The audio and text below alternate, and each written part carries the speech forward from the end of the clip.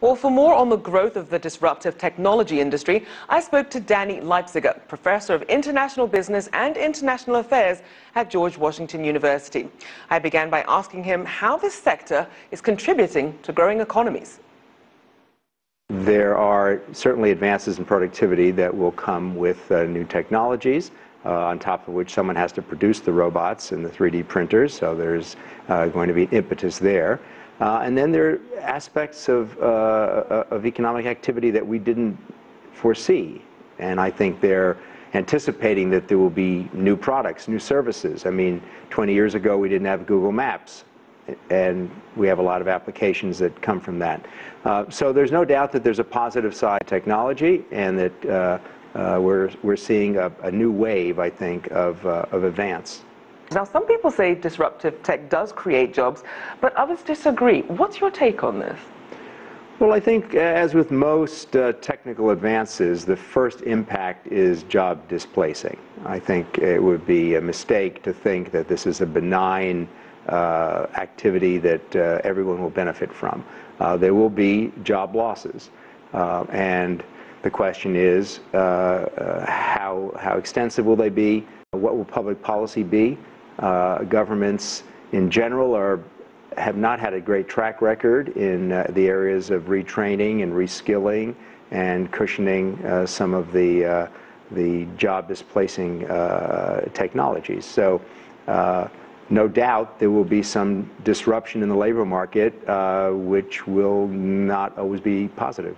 And are there some countries that are perhaps in a better position or better prepared to really deal with that transition? Well, I think there's evidence from the OECD that certain countries spend more on what we call active labor policies, which is basically the reskilling, retooling kind of activities. And some of the Scandinavian countries have been more successful with that, whether it's because they're just better at it, or that their workforce is more homogeneous, or that they're only in a certain number of sectors. I don't think we know.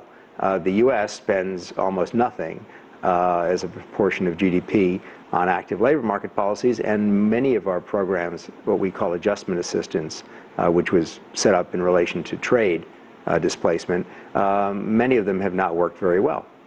Now, in terms of what's actually driving this trend, what are some of the factors behind it?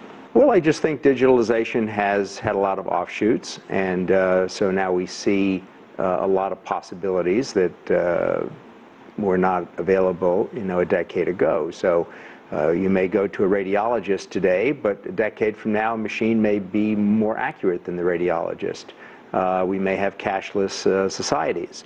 There are a whole range of apps and a whole range of technologies that, on the positive side, can be time-saving, they can be life-saving, they can be climate-saving. The problem is that we also have to be able to deal with some of the downsides of disruptive tech. Now, with that being said, disruptive tech, one of the goals behind it is to really people who really need it. What's being done to ensure that people can really benefit, especially those who really need it most? Well, I think there are two aspects to that. One is there's certainly an area of information that is now free, right? So the Google Maps is essentially free, so consumers can benefit, and essentially the marginal cost is zero, is what economists would say, and so you can spread the benefits of that.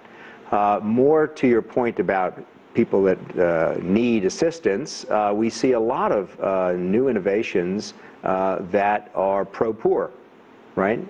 You can find artificial knees being manufactured, for $100 in India.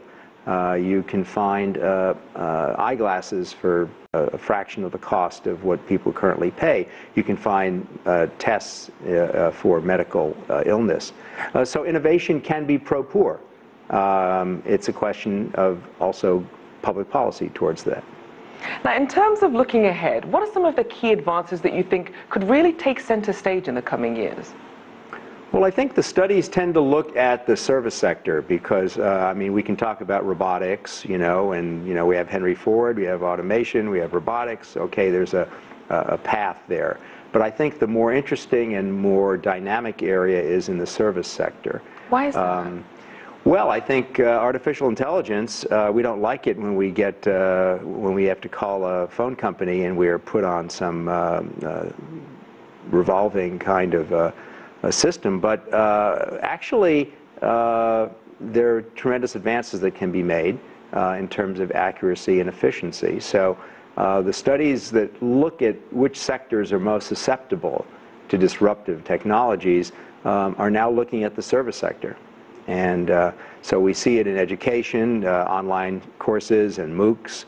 We see it in healthcare. And those are two of the largest employers, health and education. So I think the disruption, we tend to look at, how things are produced. But I think we also have to look at how services are delivered.